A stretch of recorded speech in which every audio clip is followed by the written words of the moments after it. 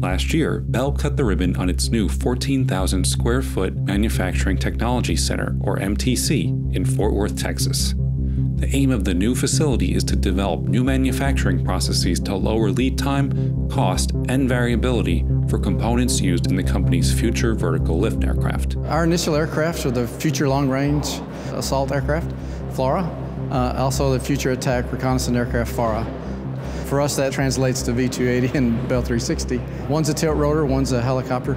Both need simple, efficient, affordable processes to go into the future with. And that's really our mission, is to figure out the best of the best in industry from a manufacturing perspective to go along with the simplified designs that we're working on. While Bell could have developed new processes in its existing factories, it decided that a separate facility would allow for experimentation without disrupting its current operations. When we look back at ourselves and we look forward at what's ahead for FVL and all the variants, we knew we had to do things a lot differently.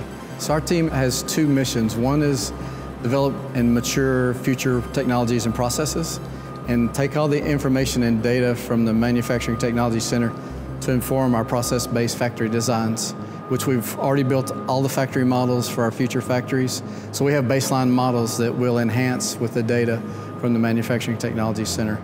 It'll inform us on things of like how many machines we need of what type and when we need to add them, depending on the rate and the mix of a given factory.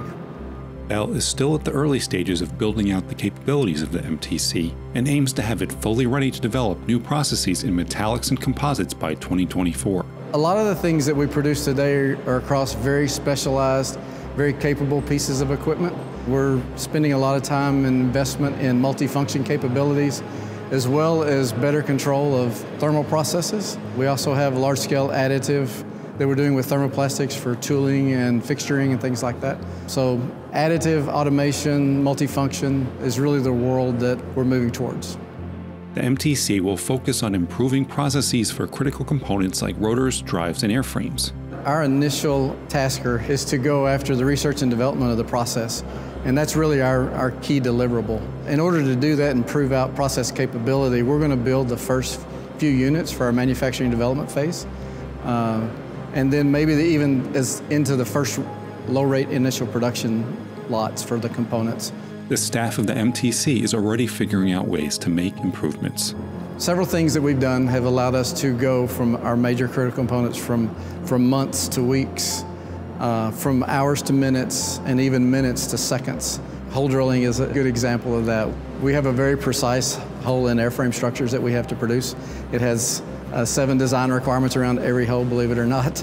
And we were taking a minute and a half a hole, which is pretty okay for that much precision, but now we can do those in like 12 seconds. One key goal of the MTC seems to be in its use as a catalyst for cultural change within Bell.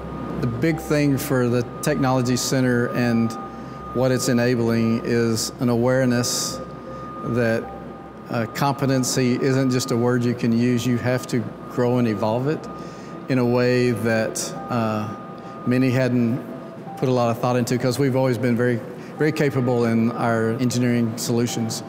Going forward, we've got to create the next generation, and this place is that enabler that allows us to not only field exciting new products, but also create opportunities for our new workforce and also grow them around some exciting new technologies.